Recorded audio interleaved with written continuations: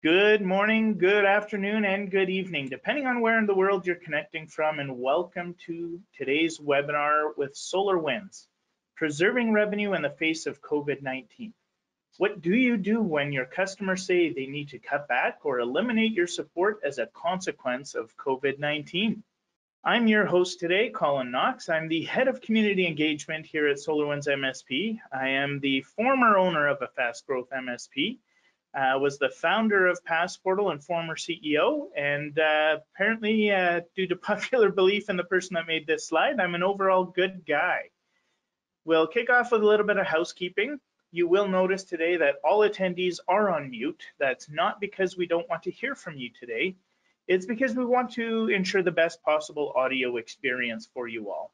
In fact, we do want to hear from you today, so we ask that you use the questions panel in the GoToWebinar bar to ask any questions, and feel free to ask any questions at any time. These webinars are for you, and we want to make sure that we get you the advice and answers that you are looking for. Please do let us know if you have any audio or video issues. If you are having some audio issues, it may be better to dial in with the recent load capacity that GoTo has been having. And before anybody asks, this session is being recorded, and we will have a copy available for you to review after the session. So as we kick off, and with all the content we're doing, I wanted to launch a poll to just get a gauge and an understanding of what is worrying you the most right now. So if we can get that poll kicked off, what's keeping you up at night? Is it still supporting work from home effectively? Is it about retaining your customers? Is it about securing the networks of both you and your business and your clients? Is it about maintaining your revenue and profitability? Or is it maybe about retaining your staff? We do want to hear from you. This helps us drive the type of content that we deliver, the topics that we focus on, so that we can make sure we're getting you the advice that you need when you need it. So we'll leave that open a little bit more. I know we're really excited about the content here today. This is our third session of this webinar this week here, so hopefully we're a little bit more practiced for you guys today.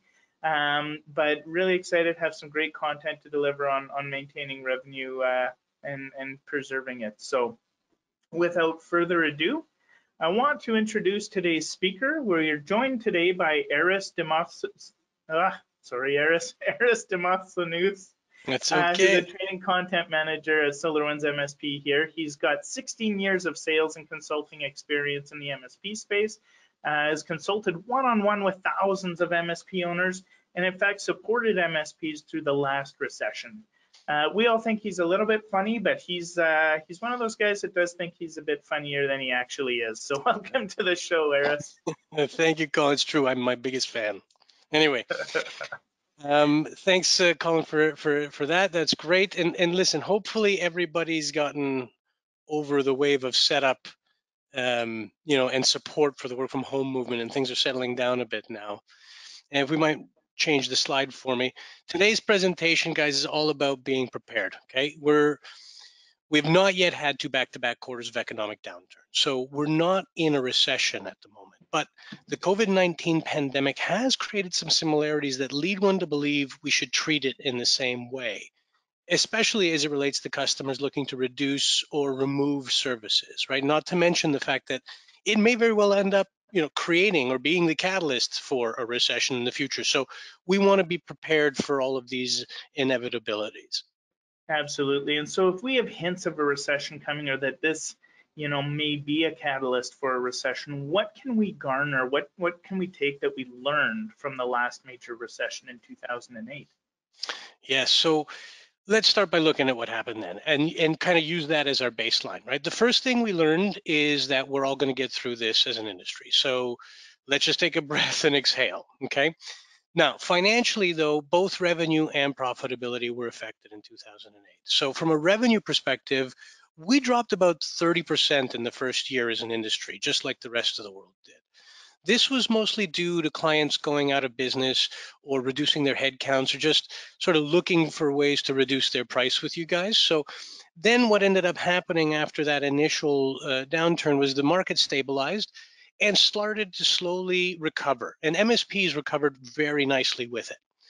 On the profitability side, however, there was a difficult thing to maintain for most markets, right? In our space, for example, the product-based companies and the project-based companies took the biggest hits to profitability, and in many cases started losing money, while MSPs fared much better, staying profitable for the most part. Surprisingly, the break-fix shops maintained positive margins even with reduced revenue because of how closely their margins are tied to their rates. And their profitability did reduce, however, but again, mainly because of those rate reductions. But it is a bit different this time, right? The banks are strong this time, so there should be more access to money through the federal government or through the banking industry, which should help during the and also lead to a faster recovery.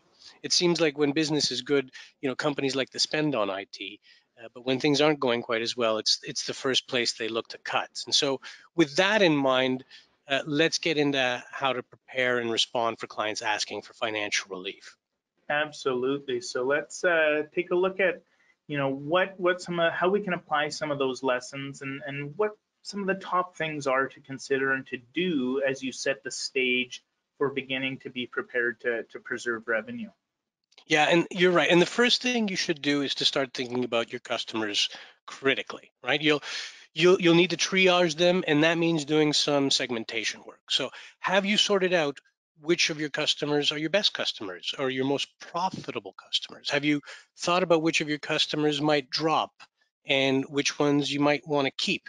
We'll work through some of these answers and to these questions in the following slides, but the point here is that you need to prioritize your effort in such a way as to minimize your high risk situations with customers, right? And so to that point, looking at the second section there, have you thought about which industries you have in your customer base today? Which are the most likely to struggle and which are the most likely to recover quickly? Like right now, for example, you're seeing restaurants and retail and gaming and tourism struggle, for example, right? While financial, healthcare, and IT are likely to bounce back a little more quickly. And then finally, have you determined which of your customers will be financially healthy enough to pay now and in the future? Do you have their credit card info in your systems? Are you controlling what you can by ensuring you get your invoices out on time? Have you begun collecting those outstanding receivables? And make sure any new services like project work, for example, are billed up front wherever possible. And if it looks like some customers are having a hard time to pay or being troublesome payers, then you really need to consider whether or not you should do any work for them moving forward at all. Yeah, absolutely. I think, this is a great time to really be evaluating all of your clients. Over the years, running a couple companies, one kind of task that I had that was always recurring was to evaluate every employee frequently, and kind of make that consideration of, is this an employee I would hire back? And if I would hire them back, would I hire them back into the role that they're in? I would flip that right now into the client focus and say, is this a client that I would want to engage with and contract to, knowing what I know now? And if so, would it be at the current contract level and with the current scope of services that I'm doing with them now? And if that's a no, then I think there's some decisions to be made, but that's some of what Eris will get to later.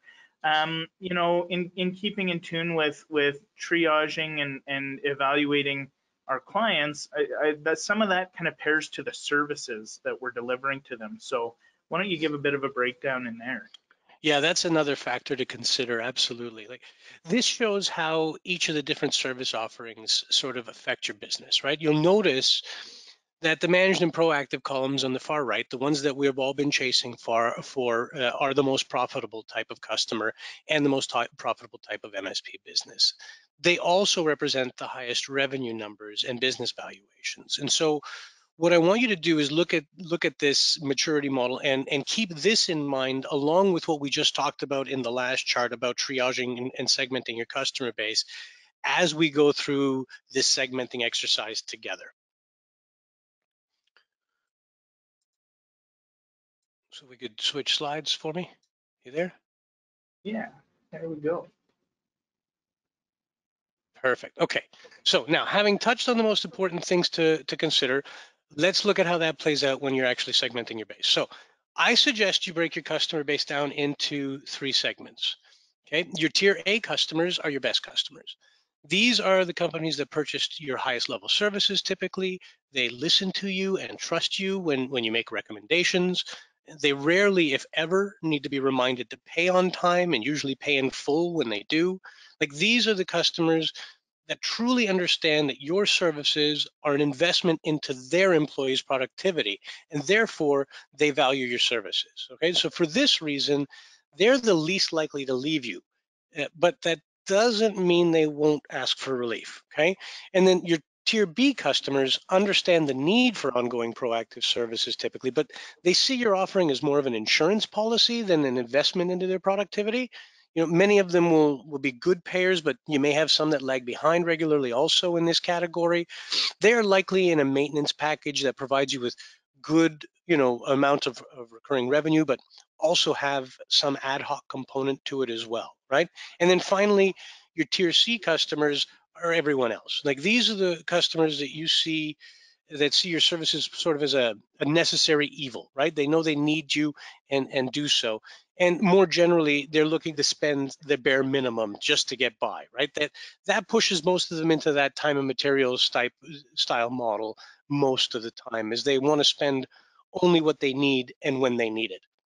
Now, regardless of which group you've categorized your customers into, and this is just one method of doing so, the point is to categorize them in these groups. It's clear that you're likely going to be forced into making some tough decisions, and likely sooner than you'd like. So given how different each of these groups is, it becomes pretty obvious that you should not apply the same logic to your decision making for each group. So I wanted to look at them individually. Yeah, and I think that's a good idea. And even as they're starting to go through each of these and segment your customers. So this is just an example of a way that you could segment and triage and break down your customer base. There's many other ways, but when you're looking at this, you may be evaluating some customers that are in the tier B level, but that are almost at a point where you could move them to a tier A, and vice versa. So it's really looking at what you've got there. So let's dig in and take a look at what some of the strategy would be for the tier A customers, Eris. Yes, let's starting there. Like I said before, these are your best customers and likely your highest level program customers. So the truth is there's a limited number of these customers in the market, okay? But they happen to usually represent the bulk of your recurring revenue. So the other thing to keep in mind at this level is that it's usually quite difficult to get these customers back into your highest level offering if they've spent an amount of time in a lower model or a different model and gotten by with that model, right? So rather than change their model, what you need to do is bend for them and meet their current budgetary requirements on a contractual understanding that that contract will resume after some agreed upon duration. Yeah, and I think, it's important to point out, you mentioned that there's this finite number of those tier A type customers in the market, but they do exist. And there could be actually a little bit of opportunity for growth in that, which we'll get to a lot later in the presentation today, but that's interesting. And then looking at the revenue representation, I mean, this really does start to pose that 80-20 rule there, where 80% of your revenue is coming from 20% of your customers. And I think the nice thing to recognize is the likelihood is that the tier A customers and that 20% are your most profitable as well, in most cases. So I think we've got some clues of how we can use that and leverage that profitability as you move into the actual strategy here. Absolutely. Now, so that given that these are your best customers and that they are in the minority of potential clients, like we just said, and Colin reiterated as well, I'm going to make the assumption here that everyone on the line wants to keep these customers during and after this is passed. Would you say everybody's probably nodding right now, Colin? I'd say you've got a very strong contingent that concurs with you. Right. Okay. So that leads me perfectly and directly into my second assumption, which is that you must be willing to give up a little bit more in the short term to ensure they stay with you in the long term. Okay. So that means getting creative when they come to you asking for some relief during the crisis. Okay.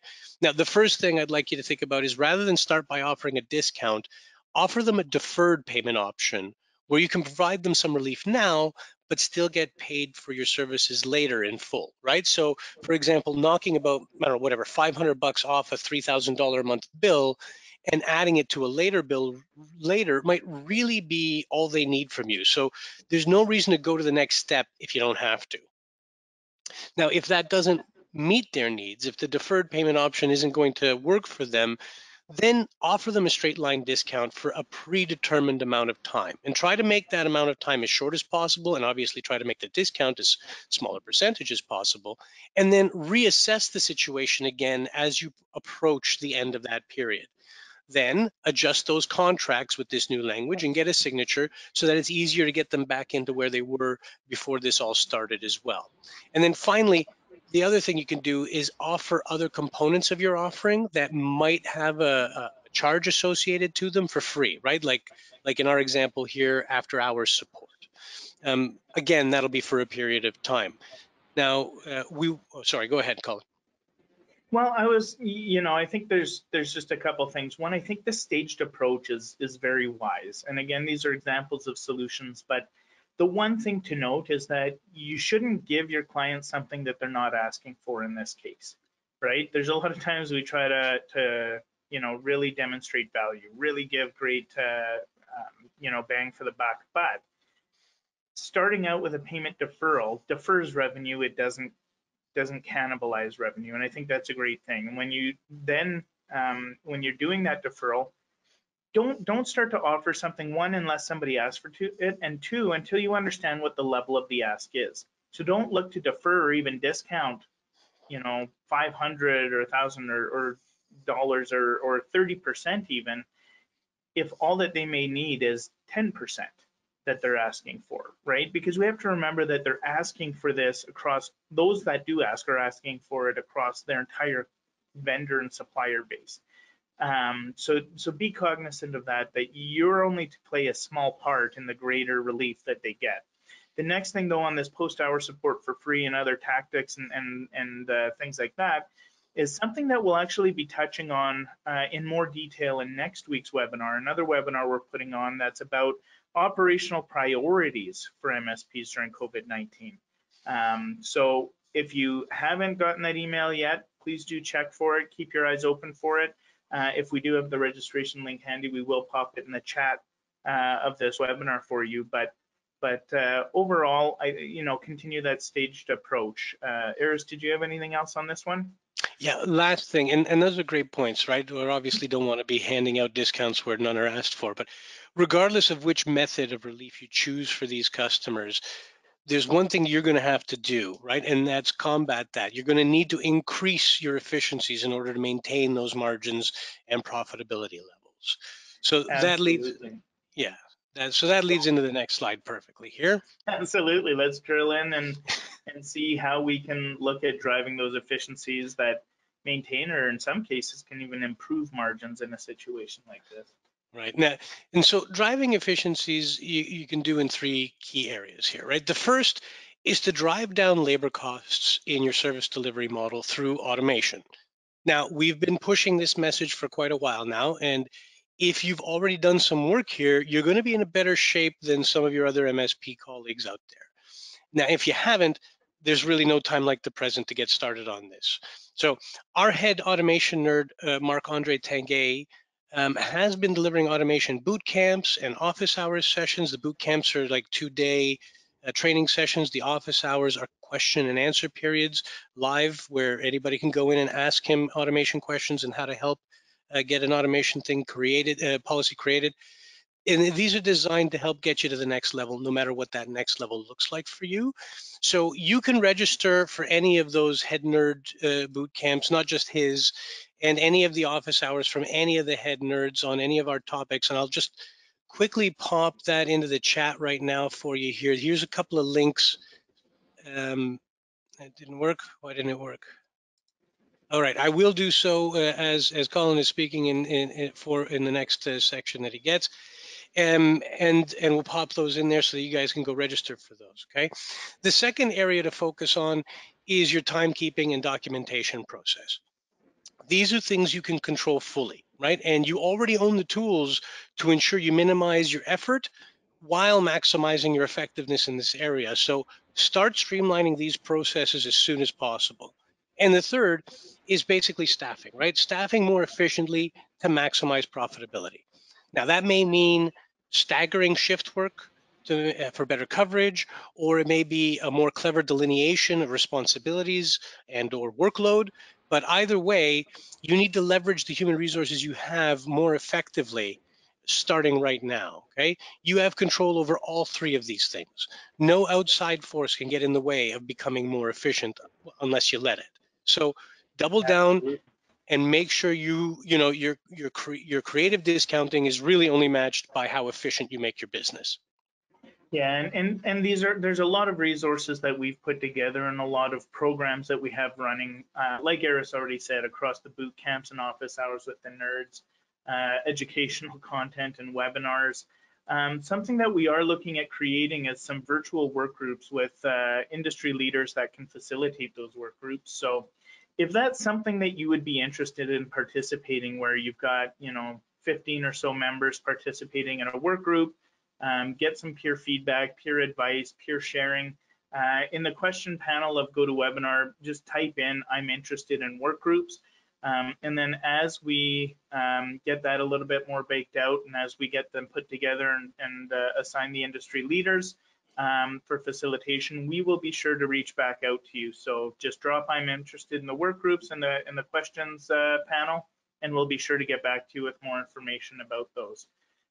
So that was really good information, Eris, about a tier A strategy and margin management there.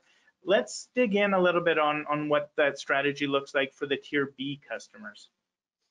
Yeah, and hopefully, thanks, Colin. And hopefully everyone sees value in that and they're typing into the question panel as I speak here. But since your tier B customers are your next level customers, we'd we'll likely want to start actually finding a way to support them while still remaining profitable, obviously, right? So discounting at this level shouldn't really be the approach, though, right? They don't value your services quite as much as the tier A's do, and there are more of them out there as well for you to capture. So instead, you should focus your level of support to be commensurate with the level of pay they can afford.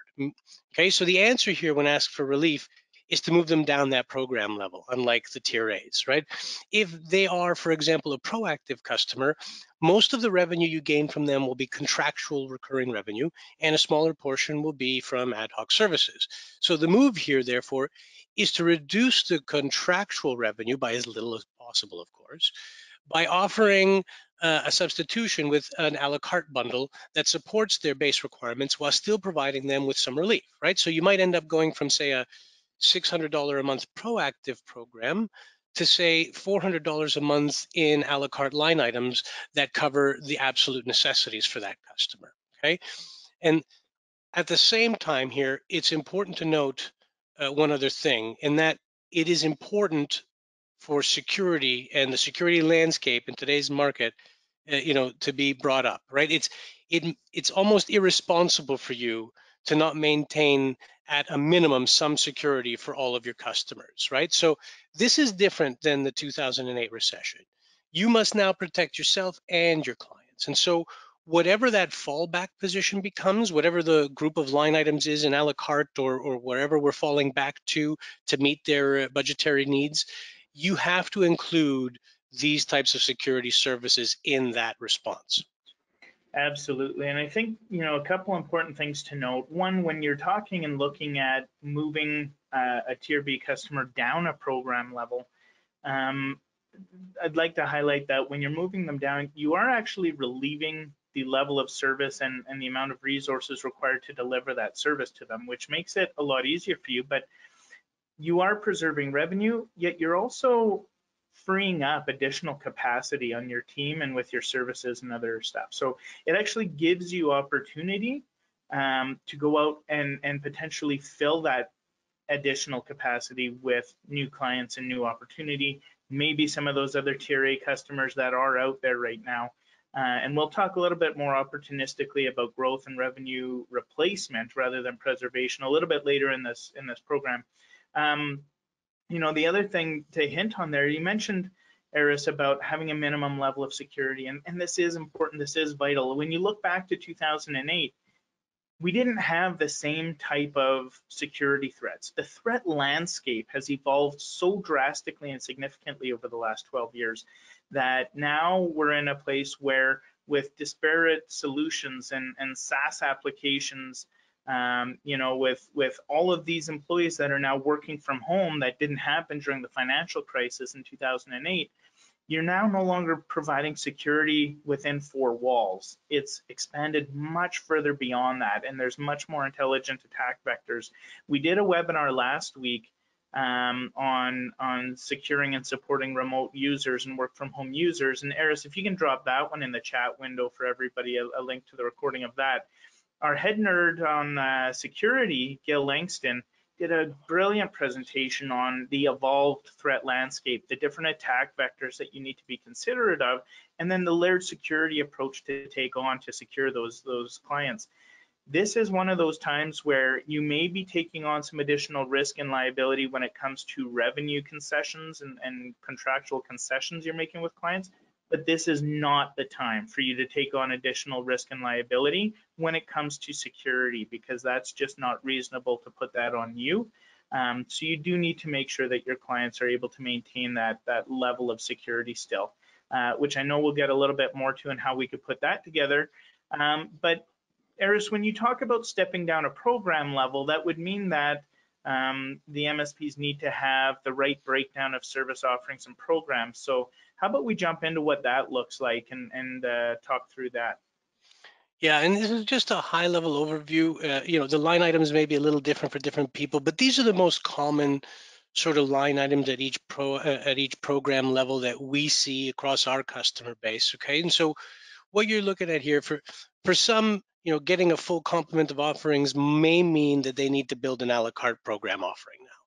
Okay, your a la carte offering typically will include line items that are both needed by customers and highly automatable by you, because what you're providing is just the deployment and ongoing maintenance of these solutions, right? Not necessarily the fixed time associated to any issues that might arise.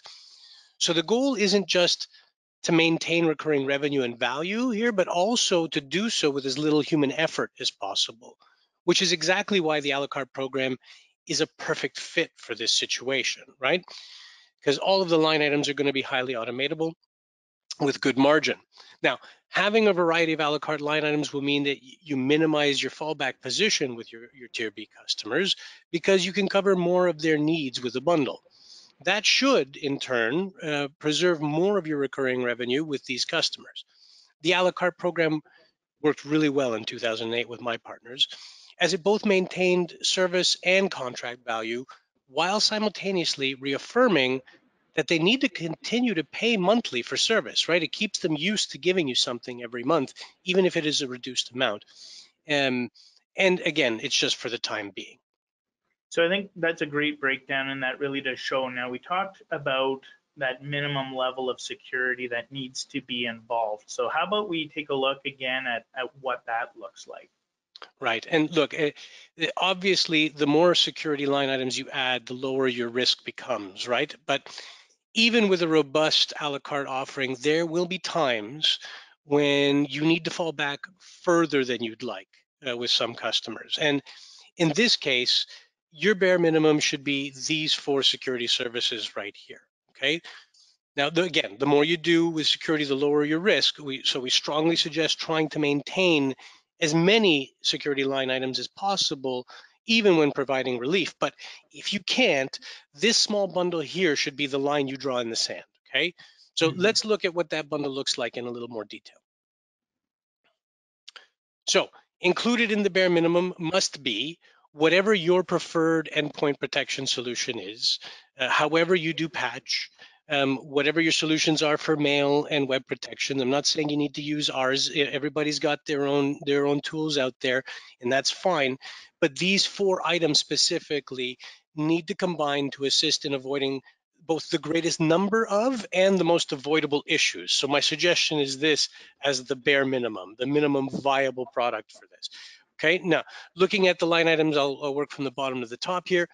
Web protection obviously needed because work from home users tend to ignore more than they do at work and may go to this or that site, right? Especially if they're using their own machines rather than company laptops. They feel like they're allowed to because it's theirs, right? Regardless of the fact that they may have proprietary information on that machine now that they didn't have before, right? Mail continues to be the more frequent delivery method for malware and the most common entry point for breaches in general. So we need to protect them there. Patch is one of the easiest security issues to avoid, but home users rarely do it, right? And endpoint protection is one of those necessities that gets overlooked and ignored by non-technically minded individuals, especially in a home environment. Okay, so for these reasons, it would be detrimental to your customers and unprofessional of you, I guess, to let any of these machines at home, these desktops and laptops at home under your watch, go without these items at a minimum. Okay, and it's clearly not cost prohibitive. Okay, you're looking at about 12 bucks a device per month, right, on the low end. So if they have 20 employees, that's about 240 bucks a month, right? Then my cell phone bill is bigger than that.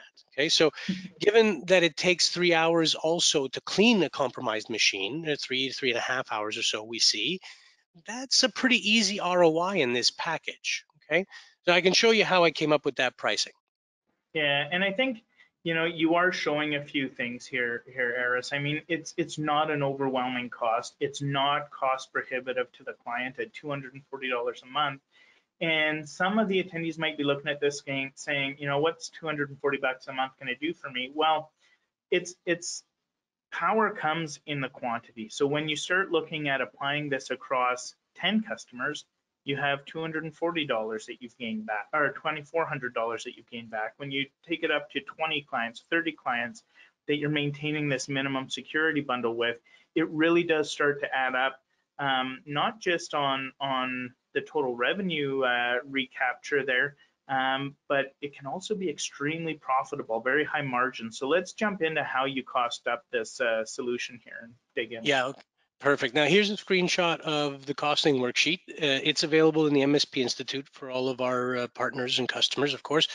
I've made it available to all attendees today, whether you're a customer of ours or not. It should be in the handouts section right now here on in your panel.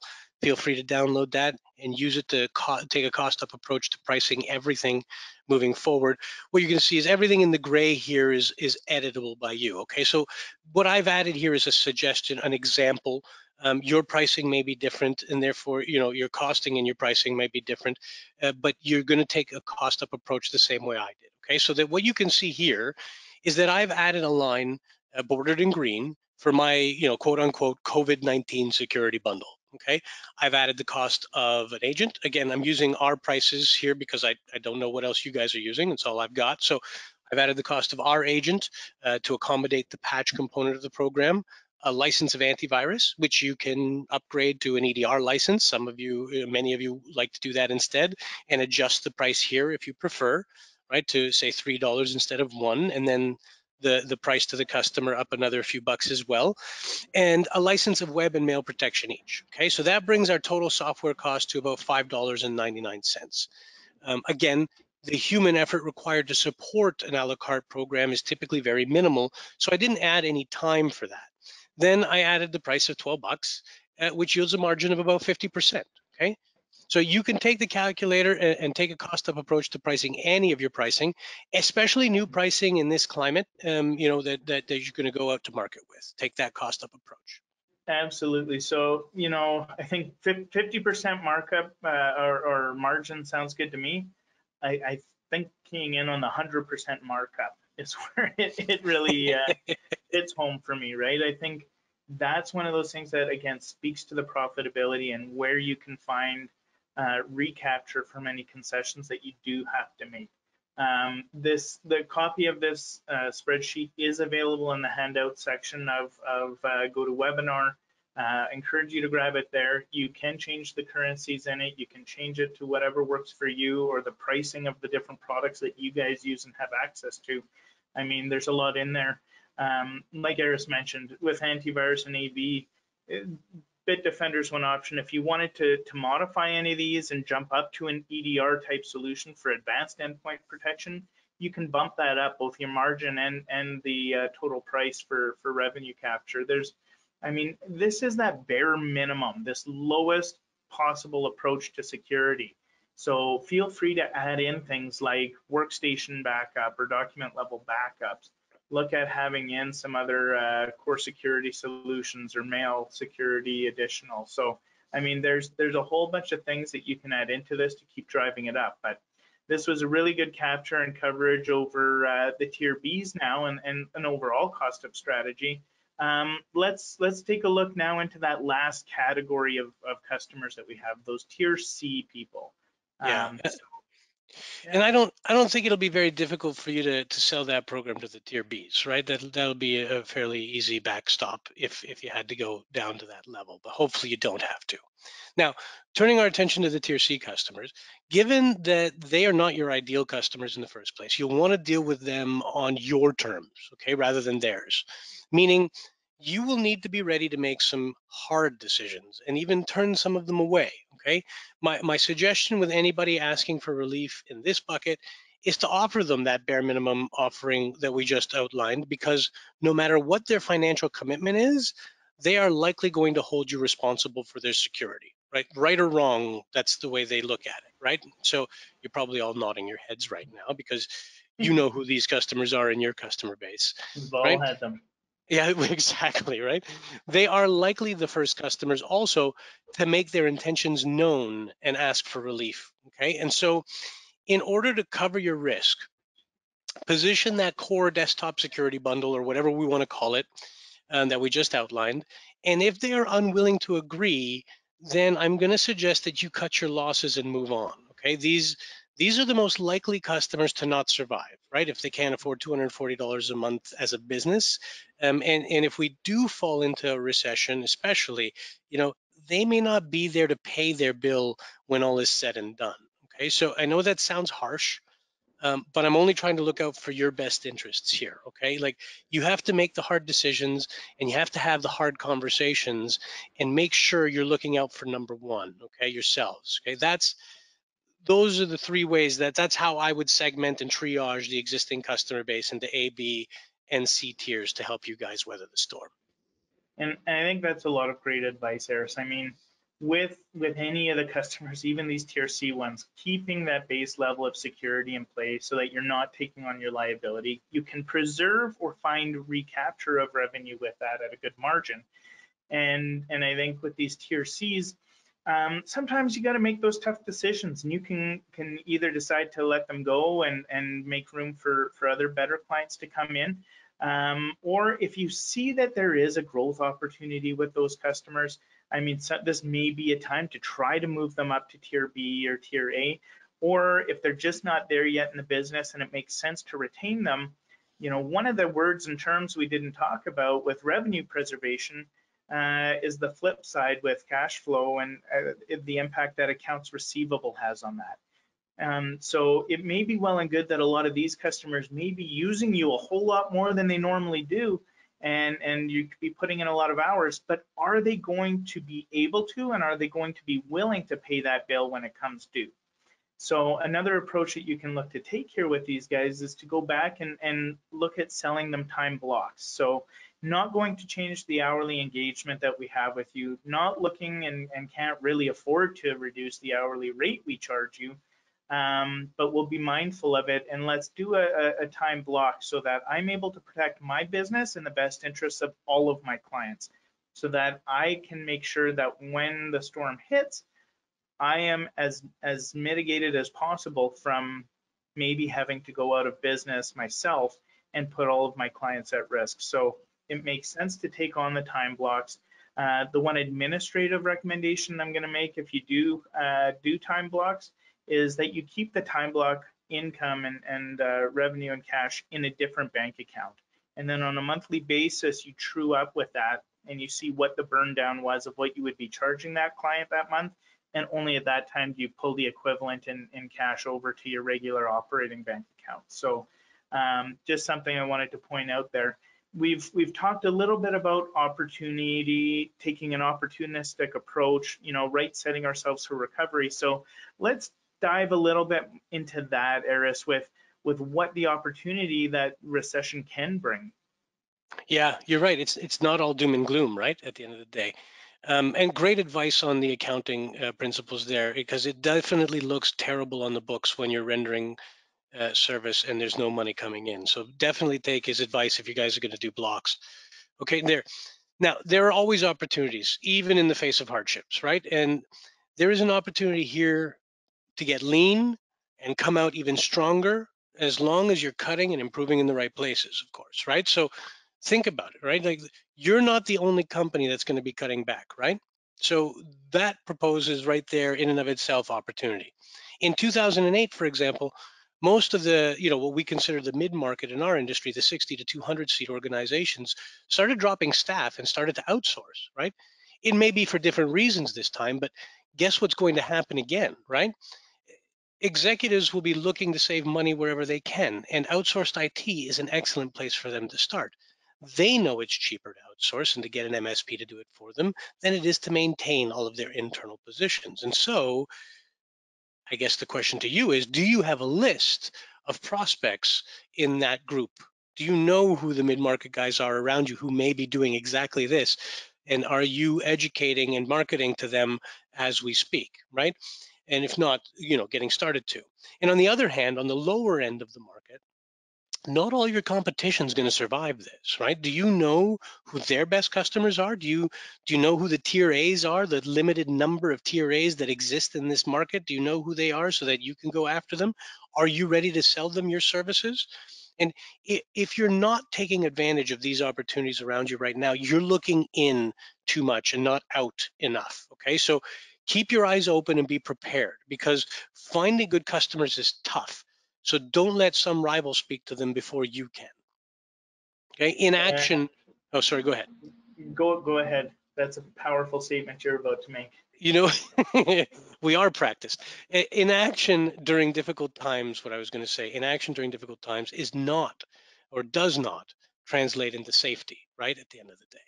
Absolutely. I mean, these are the times again where that saying of offense is the best defense can really come into play.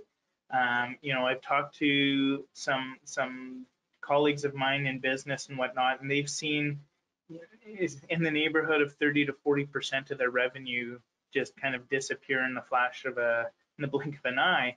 But surprisingly, they've actually been able to replace over half of that in some of these cases. So, I mean, it is opportunistic. You need to go on the offensive, but you can't be hard pitching into the market right now. I ran an MSP during the last recession, and we saw 25-30% growth year over year still through that. And a big reason is we had co-managed IT clients. We were able to approach and talk to those clients about cost savings that they could have by outsourcing the rest of their services to us in place of their IT teams. There were other businesses that were looking for co-managed or even outsourced IT, so we hit on those. And then we did have a number of opportunistic clients approach us where some of our competitors did go out of business, and we'll see some stats on the next screen here, but continually knowing who's out there and continually being marketing and speaking and communicating out into the industry and into your local market helps. You might not be putting it as to talk about all the services you provide in a time like this and kind of pitching everything, but this is where you can use some social proof, some testimonials from clients about how responsive you were in this time, how you were able to react and get them working remotely or working from home successfully. Interestingly, at times like this is when a lot of businesses out there are ever so more focused on maximizing the return of every dollar that they've spent and are investing. And that includes in their investment in IT services. So in good times, they may have been willing to, turn a blind eye to some of the, poor service or poor experience that they were getting from one of your competitors. And now they're realizing, no, I can't tolerate that. I need the best of the best right now.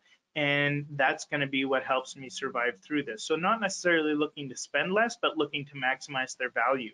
So you need to be ready. You need to be positioned and facing in the market to make sure that these people can come and talk to you and take it on. So it is an opportunity out there to jump on. Yeah, and one more thing there too. The nice thing too about all of these opportunities, guys, is that once you've collected on these opportunities, they tend to stay with you. Like Colin, when you did this in 2008, those mid-market customers that you were scooping up, did they leave you afterwards? Did they rehire staff, or did they keep you instead? No, they kept us instead, and the contracts actually expanded from there when it came to, coming out of the recession, them realizing, okay, all those computers we didn't replace over that period of time, it's now time to get on a refresh project, and leveraging more into some virtualization technology. Like it was very opportunistic for us, Yeah. and we made a lot of money off of those Yeah, customers. that's exactly what I saw with my customers as well, and the customers they acquired from the other MSPs going out of business stuck with them too. So it's a good time. I know it's a terrible thing to say, but it's also a good time to grow. Okay, all right. Yeah, definitely can be. So let's, in conclusion here, let's do a bit of a recap, Eris. Yeah. So first things first. This is not going to last forever. Okay, we said it at the beginning. I'm going to say it at the end as well. Everybody needs to take a breath. We're going to get through this as an industry. Okay, there's never been a time where MSPs were needed more. Okay. Now, I just want to end with a recap as well and say this, that recessions are a high pressure exercise in change management. Okay. And to navigate one successfully, a company needs to be flexible and ready to adjust. Now, I hope that what we covered here today has given you some good food for thought and helped you be a little more of that. Okay. Remember, at the end of the day, that you must segment your customer base and align your offerings to them accordingly. Okay. But only if, like Colin, iterated before when I was speaking, only if they ask for it. Okay. Don't be offering relief where none has been requested. And look for opportunities in your market that are going to exist, like we just brought up. Okay. This is a time where working on your business and not just in it will be paramount to your successful navigation through these waters. Okay. Statistically, the bottom 17% of the market goes away during recession, and the top 10% will actually flourish. Okay, so in the middle will be the guys who survive it. So will you be one of these statistics? Where are you going to fall into that category? We just want to help make sure you're not that bottom 17%. Yeah, absolutely. Our focus is making sure you're in the 83% that either survive, and that's okay too, or that you can flourish in this. I mean, it's on the slide there, but the reality is that the tough times don't last. We will get through this. It's the tough companies that last. So our focus is to partner with you, to support you, to help you, give you whatever advice and guidance we can to get you through this. And that's really what our focus is. So with that, we're going to enter into a bit of a Q&A period here. So if you have questions, please do get them into the questions panel of the GoToWebinar sidebar there. And while we're watching questions come in and start talking to some of those, we are going to jump to a poll because we like to get an idea of was this session valuable to you? Let us know what you thought about the content. And it helps to go towards us always looking to improve and move forward with more things like this. So as you have questions coming in, I know a question we've seen a lot, Eris, is, we talk about this as an opportunistic time, and I even mentioned about ways to, or about just getting out and being marketing and messaging into the market. But do you have any advice on how they can get that right message given the current climate out there into the market at a time like this? Yeah, I think you touched on it earlier, Colin. Right? There's a couple of ways that you're going to do this. Right? The one is it's an educational marketing approach. Right? It's making sure that everybody understands what you can do for them and what they can do for themselves. You've got to take that non-sales approach and let them know that you're here to help. Use that from a marketing perspective. The security story from a marketing perspective as well is going to be big here because guess what? We're all working from home. You know who's always worked from home? The bad guys have always worked from home and they do it really well, right? And we're all very vulnerable at this moment in time, especially when we've got all kinds of work from home devices going on, trying to connect back to the network sometimes, trying to connect to cloud other times, maybe living in a silo others, right? So they Yeah. are definitely attacking. and we need to make sure that minimum viable product that we talked about from a security perspective is in place because of that, especially. So take that approach as well. And I think, Colin, you said a really good one the last time. I don't want to steal your thunder. Would you talk about? Yeah. Yeah, go Yeah, so ahead. there was a couple things, right? So this is a great time when everybody is so tuned into the media. Everybody's so tuned into what's going on, but this is a great time to show, compassion and community involvement. So if you have the cycles, if you have the availability, this is one of those times where participating in your local community and supporting them is very valuable. Whether you're going and getting groceries or life necessities and things like that, and taking them to seniors' homes under the banner of your company, like that's something that people will take note of and talk about and move forward. If you wanted to go out and get crafts and school type supplies and being able to take those to a couple of the local schools in your community who can then look at distributing those to all the students and kids that are working from home and doing things like that. I mean, these are all the types of things that as your company, you can get clout for and credit for as you're driving into the community and helping people change their lives, because all of the business owners and managers and decisions makers out there are people just like you. They're all in isolation and quarantine. They're all responsive to what's going on here, and they would all appreciate and respect any efforts that you do that way. There's a couple other questions that have come in. One thing that I do want to remind, we did the security webinar last week. That link is in the chat of this webinar panel today. Highly encourage you to go take a look at that and learn a little bit more about the security dynamic and work from home. The other one is, again, a reminder about the other webinar we're doing next week on operational prioritizing and priorities inside your MSP during this COVID-19 period. And actually, somebody brought up a question about government funding and government programs in this time. We're actually hosting a webinar today and another session of it tomorrow with an industry expert who's going to be covering the CARES Act and the federal program for small business funding and grants. So tune into that and take a look at that. Let me throw that in the chat right now for everybody as well, because that's the first one of those is happening this afternoon at 2 o'clock Eastern. So there's the registration link for the CARES Act webinar right there. That should answer a lot of those questions as well. Perfect. That is great. And again, this session has been recorded. It will likely take us a couple days to get it properly edited and put up and posted, but we will have it to you here very soon for you to be able to review. I guess I think we've covered pretty much all of the questions here today, Iris. So I want to thank you for your time and counsel throughout this. I want to thank all of our partners and attendees on today's session for coming out, taking the time. We do hope that you found this content valuable, and we do look forward to presenting you with more information to help keep supporting you through this period. So thank you very much, and best of luck as you continue to work through everything. Yeah, and thank you too, Colin.